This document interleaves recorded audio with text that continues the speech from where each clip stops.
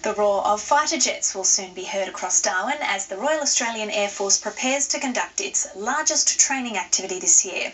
The Northern Territory will host 2,500 personnel and more than 100 aircraft from around the globe as part of exercise Pitch Black.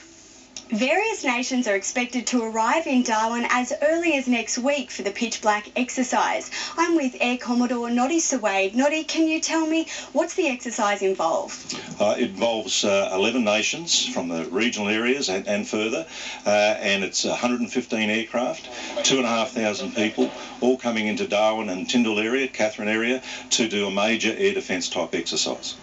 What will be involved in that?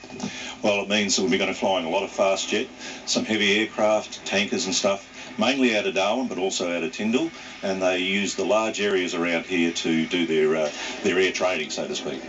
What's the significance of the exercise? It promotes a lot of interoperability with our regional neighbours. It also strengthens those alliances that we've had for many years. And how much planning has gone into this? We do this every 2 years and we keep planning the whole time. So as soon as we finish one and do the wash up from that, we start again on the planning cycle. So it's every 2 years. What's new this year?